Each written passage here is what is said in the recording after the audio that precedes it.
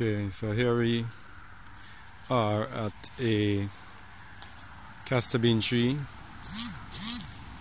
growing wild by the wayside, and as you can see, the typical shaped leaves, and we have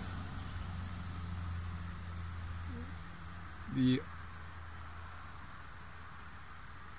green castor beans,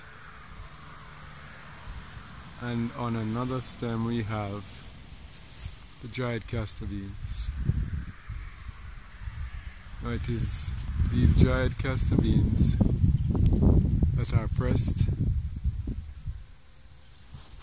and used to extract the Jamaican black castor bean oil. And this is what the bean looks like. Let's see.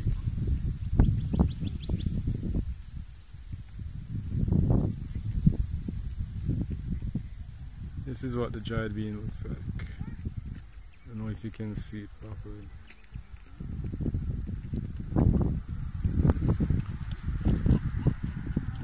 So this is the castor bean tree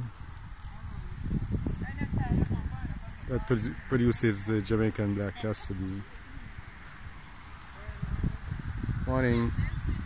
As you can see, these are people who are exercising just like I am about to do. Thank you, bye.